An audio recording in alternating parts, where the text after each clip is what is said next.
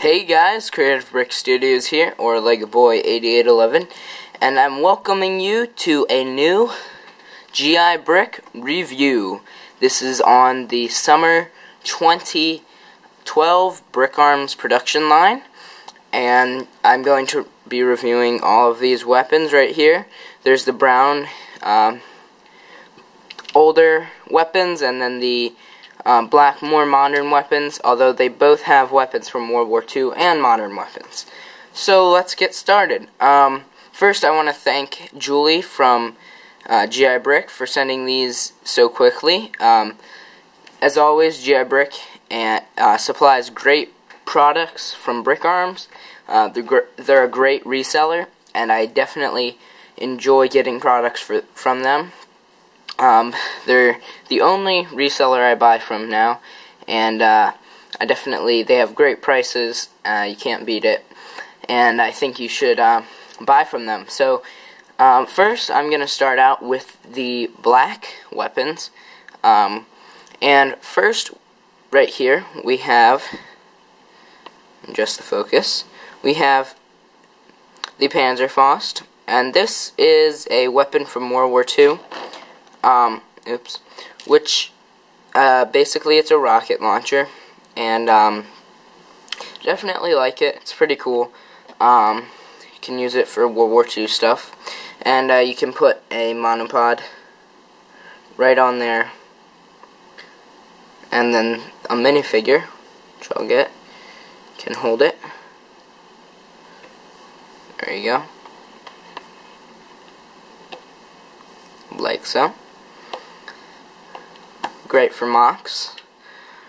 Alright, so for the second weapon, we have the MG34, I believe. And this weapon is great, especially because it's a World War II weapon, but it could be used for sci-fi or modern, because of the way it looks. You can see it's got nice detail there. This drum magazine actually comes off. Oops.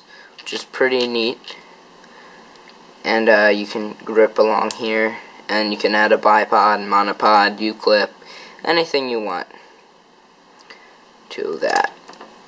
And we're going to put that on. Then this is the drum magazine that just clicks right on, right there. It's pretty cool. I definitely like the detail. Looks a little like the MG42, except this is round and not square, this area. And the MG42 only has one drum. But other than that, I really like it. It's definitely a cool weapon. Alright, so moving on, we have the AUG, or the AUG. And it is definitely a very high quality detailed weapon. I definitely like this. Compared to other weapons, it's one of my favorite, just because of the detail, especially the little flashlighted grip. You cannot grip the grip with the minifigure, but you can grip this grip, obviously, because he's holding it. But it has a scope mounted on there, and it's very nice. Recommend getting this. Alright, next up we have the Tommy gun, or the Thompson. A lot of you might refer to this as the gangster gun, sort of, because it was used a lot for gangsters, I guess you could call it, or in, I believe,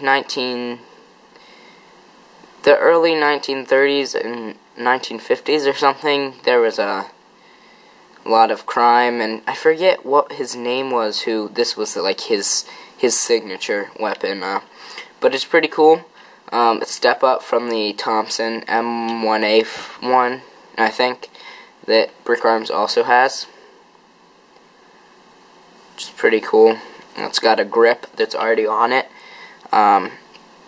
You can pop this drum off and see it like that, and then it just hooks on right into that, right there. So there we go. Like so. You can hold it. You can grip this part.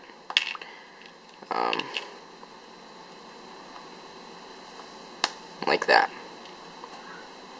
So there we go. That's the Tommy gun. And next up we have the Sten gun.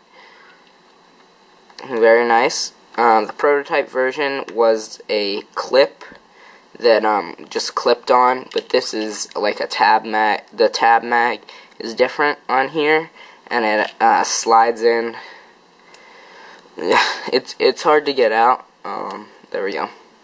Has that little thing, and it goes into that little hole right there, like the real one, and then it just clips in easily. Very nice for detail. If you do a lot of World War II mocks, it'd be nice. It's pretty cool.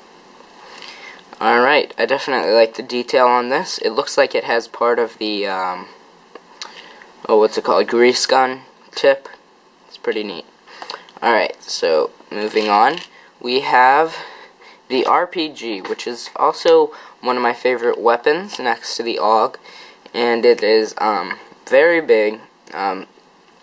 Let's see how long it is, how many studs long.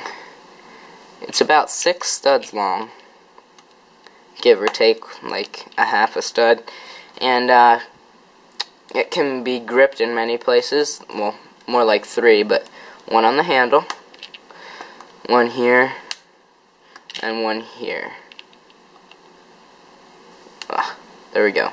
So this definitely looks a lot better than the previous Brickarms RPG.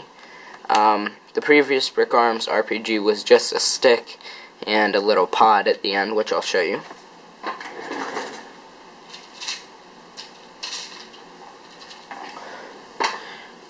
This is Brickarms' previous RPG. It's pretty neat though, still, like the classic one. Alright, so then this is the bazooka, so you can also get a glimpse. If you have the bazooka, it's just a tad bit longer. Alright. So, next up, and also, oops, it has nice sight detailing and trigger guard. So, there we go. Alright, next up, we have the AA-12, which is my definite favorite out of all of these weapons. It's probably my favorite, mainly because of, it was in prototype form for a little bit, and I saw it, and I just thought it was amazing. It is the only other shotgun that I have now, except for the Saber shotgun, and these two right there, that's in black, at least. And the combat shotgun. So, on this, it has a detachable drum, which is very nice. You can just slide it off, or clip it off, and take it off. And let me bring this back to show you. So it has the chamber right there, and the little whatchamacallit, handle and trigger guard, and it's got the sights. You can sort of grip it under this. Different on the other side because it doesn't have that. Not much detailing on this, but definitely enough that I really like it. It's my favorite. And then, as you can see, it has those circles right there. So definitely one of my favorite weapons out of all these Brickarms. So, let me move these. Alrighty, so next up we have the M9, which is also a very nicely detailed weapon. Probably one of the most detailed because it's so small and there's a lot of detail on it.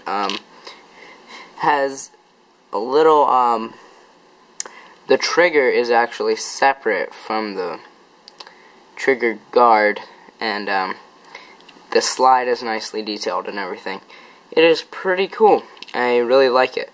Got the sights, even the little, hammer in the back. So it's pretty cool. Alright. So next up we have the XM8, I believe, and it's Will's secret project. This one has also a lot of detail. It's got a grip, a little flashlight, and cool magazine, nice stock. Really like this. You can even, there's a little slit right there. It's pretty cool. It's got exhaust ports there. It's pretty detailed for such a small gun as well. It's a sci-fi assault rifle. Really like it. Great job, Will. It'll definitely appeal to fans. Alright, so next we have the Duringer, or the Duringer, or the Duringer. One of those. I don't know exactly how to pronounce it. Tell me if it was the first, second, or third example that I just said. Alright, so then we have the just two little barrels, but it's actually one barrel, I believe.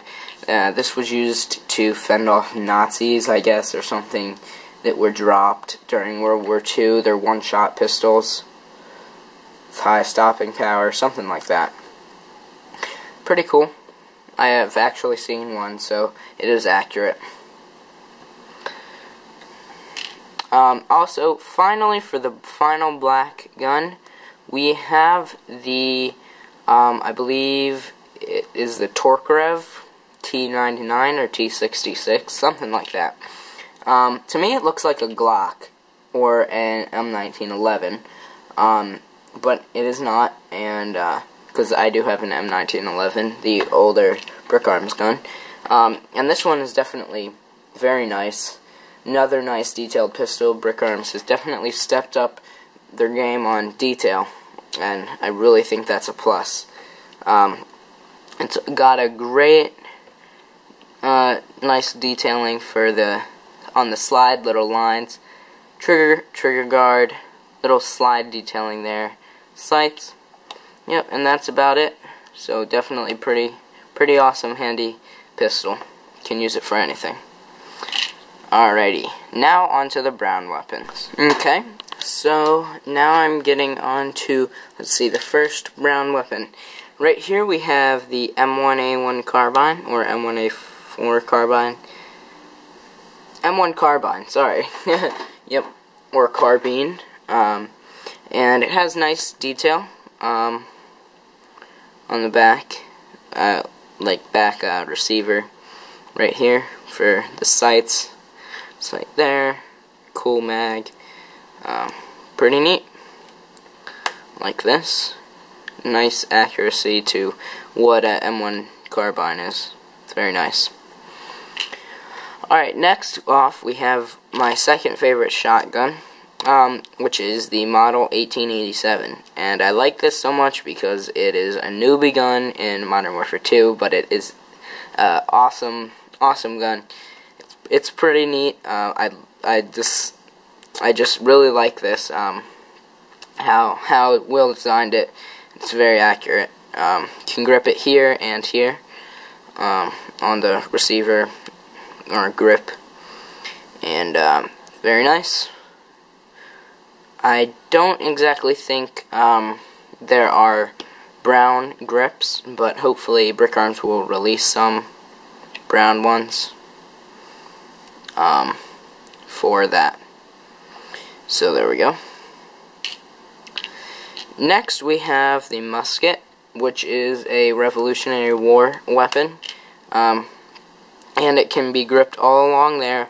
It's got the flint lock something there, little sight. It's very nice, especially if you're doing Revolutionary War or Civil War even. But next, if you are doing Civil War, I'd suggest getting some lever action rifles, which is this. Pretty nice, can be gripped on there and there. And it looks like a lever action rifle. Got the 2 sights there. Very convenient, nice for doing mocks or scenes. Anything Civil War or Revolutionary War-y. So there you go. Alright, so here we have the Saber shotgun. I believe it's still called the Saber shotgun. And it is basically the same as the prototype, except that it is brown. And let me get the prototype to show you. So here it is. This is the prototype compared to the production. Obviously, this is more refined, and this does not have production circles. But it's exactly the same. So, except this is in black. Alright, so,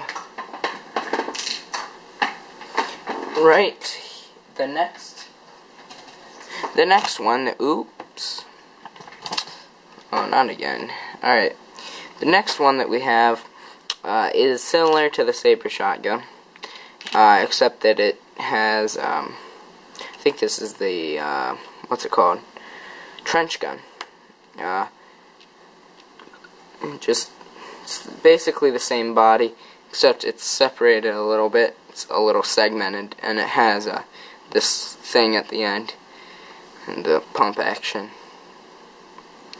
You can grip the pump action, same as on the Saber shotgun. It's pretty neat. So it's got detail on those little dots, as you can see, and a little like bolt there. Next off, we have the flintlock pistol, which is pretty nice.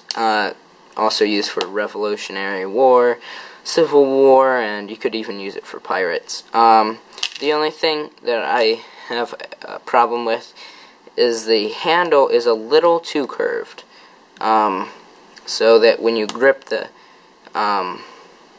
figure on the handle, he doesn't get a really solid grip. Like, I can just pop it off really easy, compared to some of the other weapons. But I know that's how he had to make it, because of a flintlock pistol is round like that. But other than that, it's a great pistol to complement the musket. Really like it. It's like a mini musket. It's pretty cool. Alright, so next off we have the Thumper, and this, or what's called the Bloop gun, or I forget, M79 launcher. This is nice, not too much detail. The prototype was over molded. This is not, this is all one mold, I'm pretty sure. Got the sight there. Doesn't open, but it's pretty neat. You could mod it to open. So, it's pretty neat. I really like it. Can be used for Vietnam, anything. Pretty neat. Okay, so last but not least, we have the Car 98, and this is definitely a one-of-a-kind Brickarms gun, because it's very nice. It entered production very fast after it saw prototype version in just a little while ago, not too long ago, around the time when I released my Modern Combat Pack review. So it's pretty cool, lots of detail. Got the bolt, the slide, very long. It's very nice. Sights. Great World War II weapon. I believe it's a Russian World War II weapon, and it's very nice. I recommend getting it. It's got a lot of detail, as you can see. So that is the last weapon, but I do have a very special surprise, and it is a gun that has not been released yet, but I have the prototype version to show you.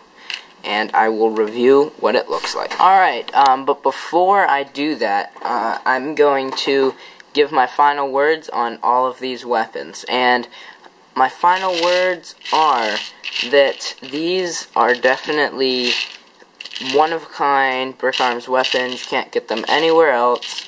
Will Chapman designed them himself, and nothing can beat Brickarms for their price, especially for their price, but definitely for the quality and detail and looks of the Brickarms.